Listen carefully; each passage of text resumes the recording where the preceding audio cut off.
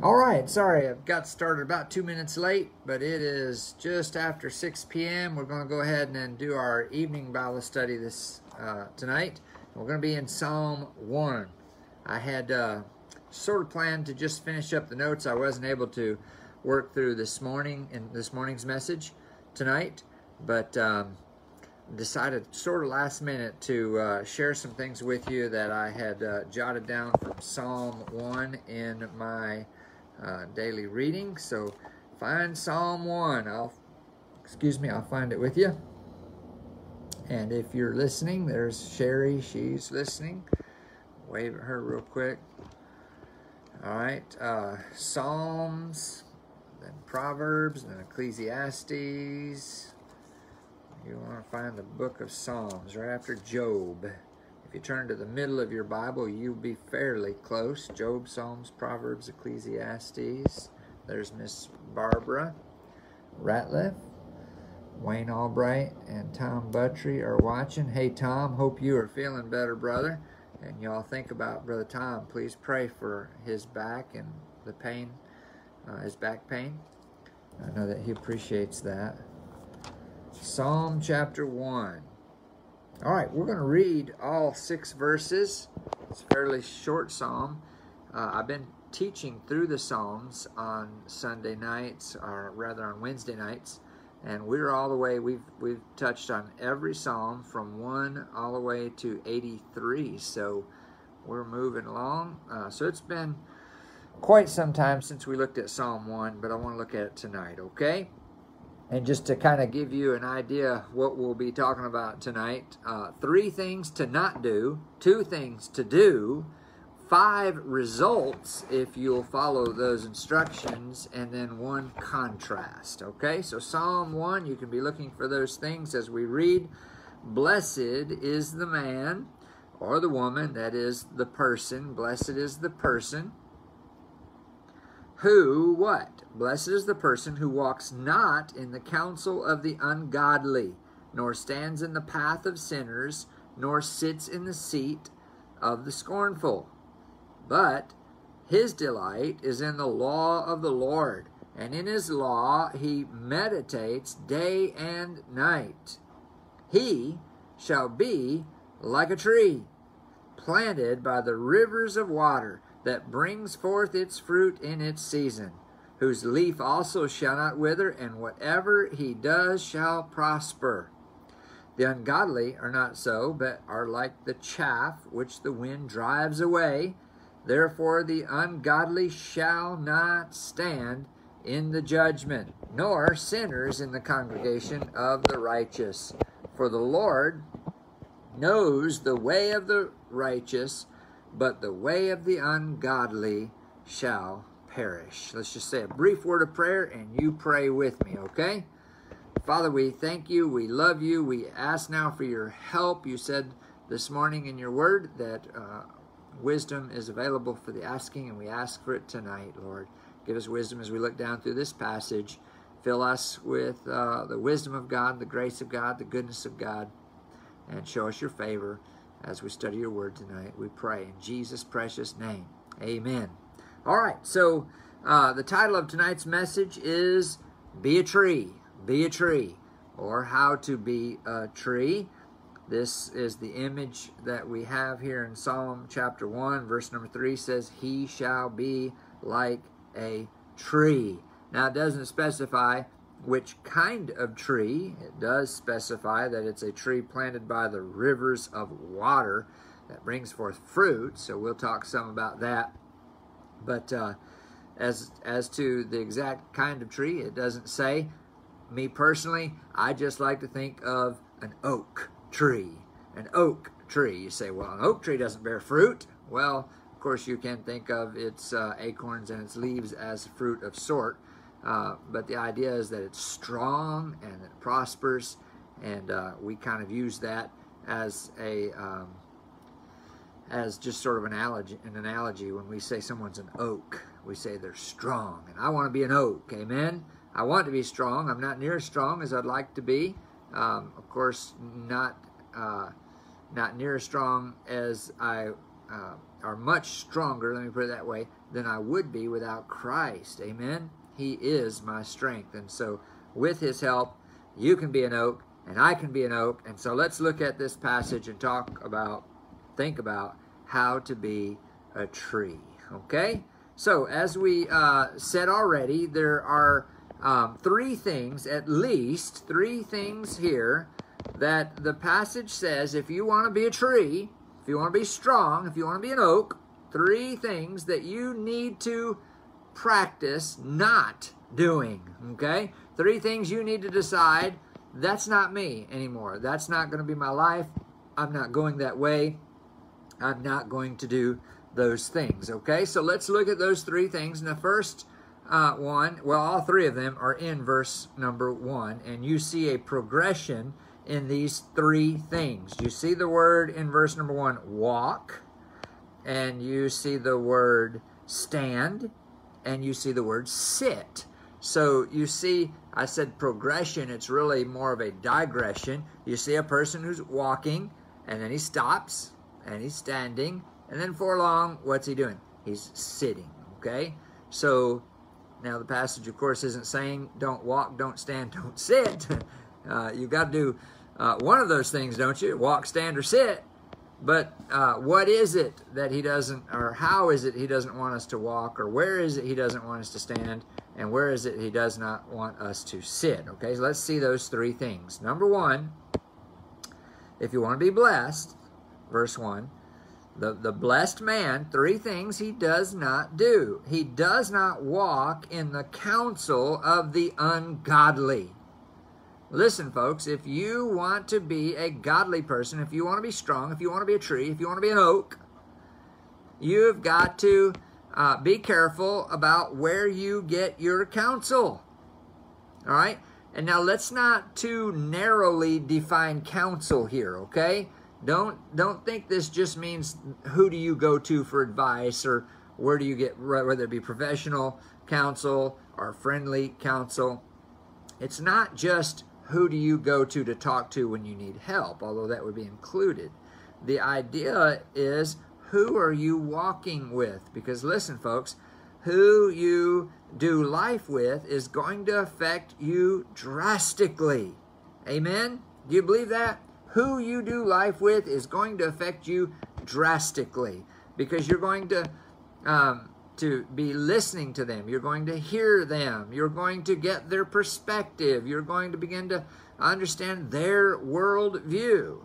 And so you've got to be careful who it is you choose to walk through life with, okay? So in other words, he's talking here really about a path. If you want to be a tree, if you want to be an oak, if you want to be fruitful in this life and strong in the Lord, you've got to make a decision what path you're going to take and who you're going to walk with. Because listen, certain people take certain paths. That's just the bottom line. I was playing disc golf last week. Who was I with besides Enoch? I think it was David Terlecki. He may be watching. And we come across a raccoon out in the middle of the day. There's David watching right there. David and I and Enoch, we were disc golfing. We come across a raccoon in the middle of the day. He didn't look too healthy. He looked like a little dazed and confused maybe. But you generally don't see a raccoon out in the middle of the day. And so it kind of make you nervous. You don't want to probably try to approach him. But what was he doing out in the middle of the day? Because that's not usually when raccoons get out and do what raccoons do. They're part of the nightlife, see?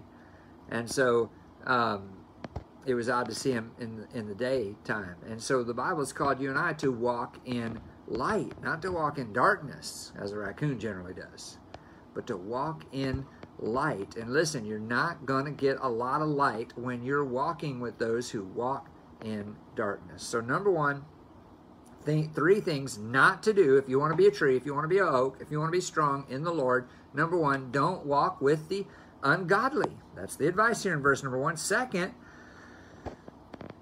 don't stand in the path of sinners. All right? So we've talked about this path. You've got this, the ungodly, they walk a certain path, and what Psalm 1 says, don't walk in the counsel of the ungodly, and don't stand in the path of sinners. Now, does this mean that if sinners are at Walmart, we can't go to Walmart? Of course not. Does it mean if sinners are at the ballpark, we can't go to the ballpark? No, it doesn't mean that. What it means here, remember the digression we've talked about, walking on the one hand, and now this person stopped walking and he's standing, okay? And you get the idea that he's observing and he's taking in, he's standing in the path of sinners. And as much as we want to impact the world as Christians, we have to be careful about that path of sin, and we don't want to get comfortable there, all right? So you go somewhere and you see a sign that says no loitering. Don't just be hanging out there. Don't get comfortable there. And the Christian has to be careful where he loiters or where he gets comfortable. And this guy, he was walking along the way, taking in the counsel of the ungodly. Now he's standing in the path of sinners. He's being influenced by people who do not love God. They're ungodly as opposed to godly. Godly people, they love God, they think about God, they obey God, they serve God, they want to know God, they study the Word of God, they gather with the people of God. But the ungodly are different. They're sinners. Okay? They're comfortable with sin. You know, they're comfortable using foul language. They're comfortable at the bars, you know, getting drunk. They're comfortable lying. They're comfortable cheating. They're comfortable in their immorality. Immorality means very little to them. They don't think in the same terms that Christians think about morality, which is the what the Word of God teaches us, to abstain from sexual immorality. But the ungodly and the sinners, they're comfortable with those sorts of things. And the text is saying, if you want to be a tree, if you want to be an oak, if you want to be strong in the Lord, don't walk in the counsel of the ungodly, don't stand in the way of sinners, and then finally, don't sit in the seat of the scornful. Okay? Now, the scornful, they've gone beyond just not having God in their life, being ungodly. They've gone beyond being comfortable in sin, this digression. They now are, they scorn religion. They scorn Christianity. They mock Christians. They'll make fun of you for doing the right thing. They'll make fun of you, teenagers, for waiting, not being sexually active, sexually immoral. They'll make fun of you for the way you spend your weekends. They'll think you're crazy for going to church instead of going and doing whatever with whoever. And they're scornful.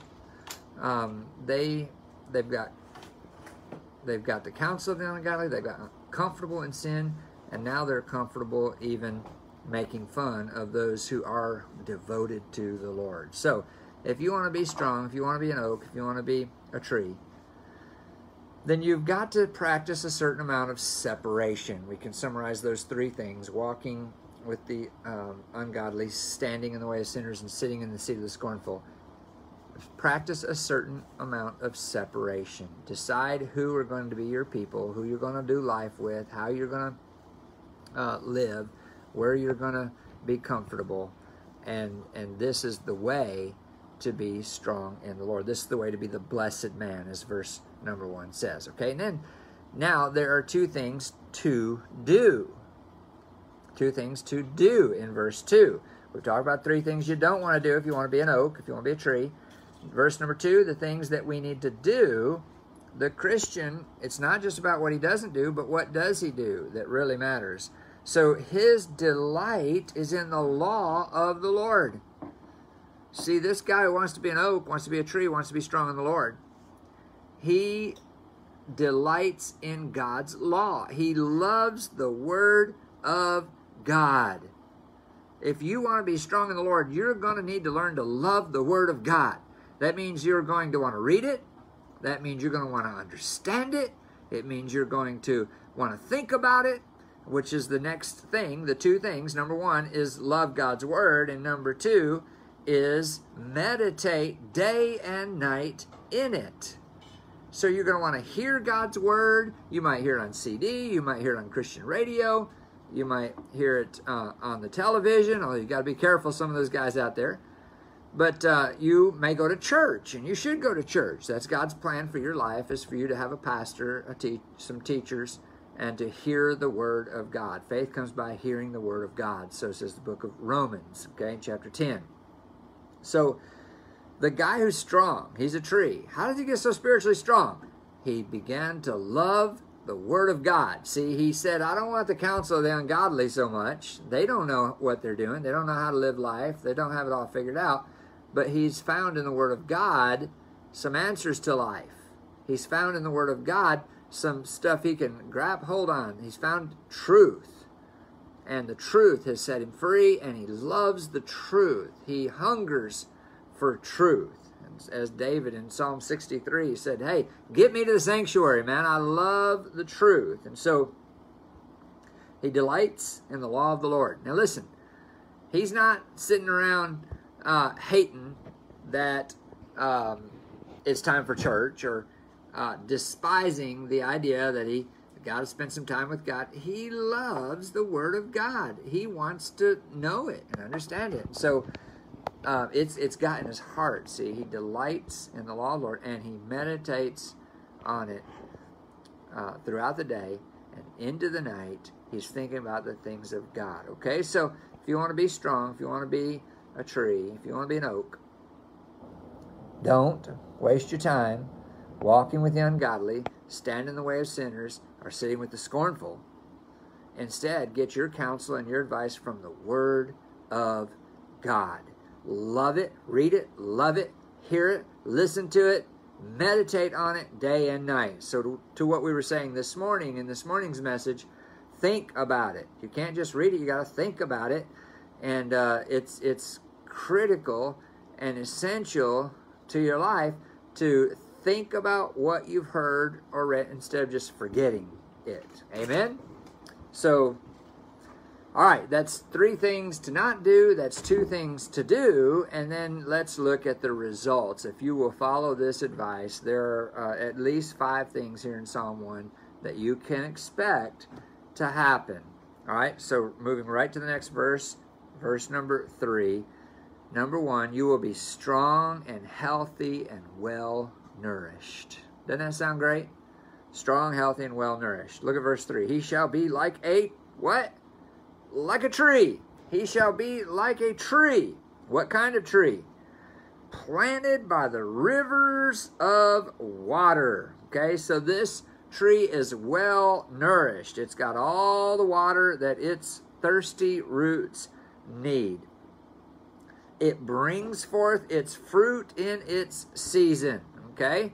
So the first result is you'll be strong like a tree that's well nourished. Second, you will yield fruit, and you will begin to show signs of life. Okay? This is not a tree whose leaves are dead. This is not a tree that's not bearing any fruit, but this is a tree that, because it's well nourished by the Word of God, it's healthy, it's strong. You see signs of life here, okay? Its leaves are green. It's bearing whatever fruit this particular tree is supposed to bear. It's bearing those fruits in its season. Its leaf shall not wither. Whatever he does shall prosper. So the third result you see here is prosperity. Prosperity. Oh, Brother Aaron, I didn't know you was a prosperity preacher, health and wealth and prosperity preacher. Well, in this sense, yes. No, I'm not that preacher who's going to tell you if you love God and send me your money, then everything will go well for you and you'll be healthy, wealthy, and wise. No. But I'm not going to deny this teaching either, that if you will not do those things which you shouldn't be doing, instead do those things that you ought to be doing, love the Word of God, meditate on the Word of God, make it your guide for life, it will lead to a certain amount of prosperity. Your soul, and that's what we're really talking about here, the blessed man, his soul will prosper. Now, you'll prosper in many ways, as the verse sort of indicates here. Whatever he does shall prosper. God will help you to follow a path of prosperity. Now that makes sense, right? Because God knows what is good. God knows what is right. God knows what works. And for those who love him, love his word, and follow him, he will lead them down that path of prosperity. Not that God wants all of his children to be rich. He clearly does not. Because we can look through the Bible and see many of his servants who weren't especially rich. And you listening today, you may love the Lord and delight in his law, and you aren't especially rich. I like to believe I fall into that category, although I will say I'm doing better than I deserve. God's been better to me than I've ever deserved, and I'm grateful to his goodness to me. And he has given me a certain amount of prosperity in my soul and in my life in general. God is good. Amen? All right, so he'll make you strong, healthy, well-nourished. You'll yield fruits and signs of life. You will, God will lead you to a certain amount of prosperity. And then look at verse number 6. Verse number 6 implies that God will watch over you in a special way. You'll have a certain special watch care over you. So read verse 6 with me. For the Lord knows the way of the righteous, but the way of the ungodly will perish. See the contrast there? The ungodly are going to perish, but the righteous, see, God knows your way. The idea, excuse me, sorry about that. The idea is that God is watching your way, that he is leading and guiding you, that he's leading you in the way that you ought to go, and God favors and blesses and watches and protects his special people, those who are in Christ. All right? And then finally, one other thing that will be the result of living for the Lord and loving his word and not doing those 3 things we said don't do, doing those 2 things we said we ought to do.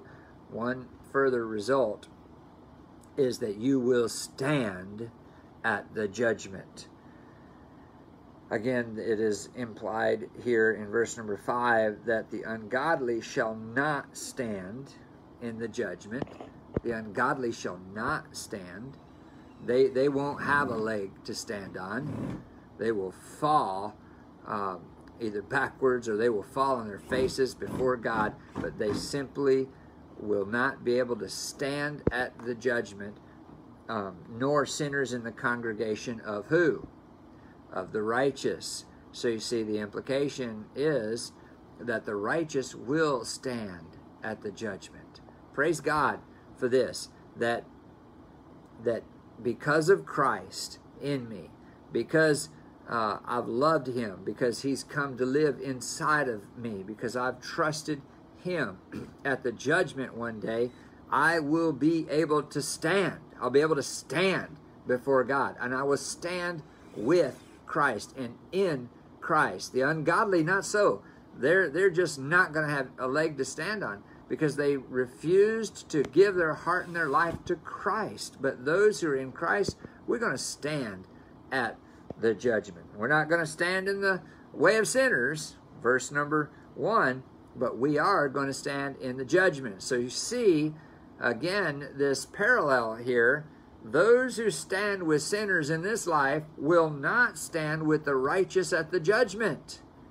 But those who stand with the righteous in this life will stand with Christ at the judgment.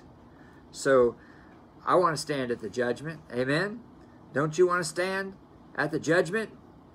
I hope and trust you do. Now, this is not to say that we won't bow at the judgment, because certainly we will bow and worship and throw our crowns at the feet of Jesus when he does reward us. But the idea here is that when we stand before God to be judged, we will be able to stand in confidence. Confidence not in how we lived our life, not in that we were good, but that we trusted Christ and we loved his laws and we followed him, and because of him in us we can stand at the judgment. So you have two kind of people at the judgment. Those who can stand at the judgment and those who will not be able to stand the judgment. And I want to be the former. Amen? Don't you? All right, and then finally, you have this this contrast going on here. The righteous and the wicked, or the ungodly. All right? Remember, so look at verse number 4. The first 3 verses are about the righteous, the blessed man, and how the things he won't do and the things he should do. But then verse 4 and following, the last 3 verses draw the contrast between him and the ungodly. We'd said in verse number 1 that this godly man, this guy wants to be a tree, he wants to be strong. He doesn't receive the counsel of the ungodly. In verse 4, the ungodly, they're not at all like the righteous. Okay, where the righteous will prosper, what the ungodly will have is destruction. That's the last verse, verse 6. The Lord knows the way of the righteous, but the way of the ungodly shall perish. All right, so you have prosperity and you have perishing. Which will it be for you? Will you prosper for all of eternity? Will you prosper because of your faith in Christ, because of your love of the Lord? Or will you perish in all of eternity because you rejected God, because you preferred to walk with the ungodly, to stand with sinners, to sit in the seat of the scornful? My friend, I've chosen to get my counsel from God and from the Word of God, and to love His Word and to meditate in it day and night. And He has made me strong and healthy and well-nourished, yielding the fruit of righteousness. He's blessed me in more ways than I can imagine, and He watches over me, He cares for me, and He's promised that I can be sure that I will stand in the judgment because of my relationship to Christ. The ungodly are not so. So what are the ungodly like? Look what he says here. The ungodly are like the chaff which the wind drives away. In other words, when you've gathered the fruit from the wheat and you've only got what's left is really not worth much. You just let the wind blow that out, blow it away. And so the ungodly will just be blown away, as it were. And then he says also that the ungodly will not understand, or will not stand, I'm sorry, in verse 5. We've already said that. They will not stand, and they will perish forever. Okay? So listen, friends, I hope that you want to be a tree. You want to be strong in the Lord. There's some good advice for you here in Psalm chapter 1, how to be a tree. Listen, if we can help you, we want to. I would help you any way that I could. You message me here on Facebook. I'll be glad to carry on a conversation with you through Messenger, talk with you by phone. I'll give you my number if you ask for it. I'll be happy to visit with you if you're somewhat local. And we would love to minister to you at Burns Baptist Church. We've got a great faith family there.